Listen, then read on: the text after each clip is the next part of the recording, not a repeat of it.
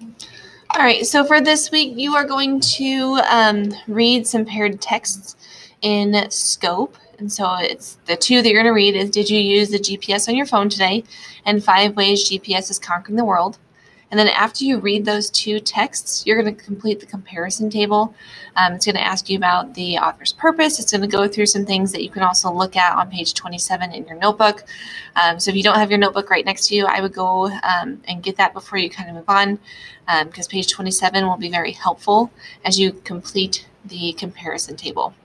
And then you're also going to make sure that you're reading for 50 minutes and you're recording that on the slide with a 1 to 2 sentence summary of what you read for the week.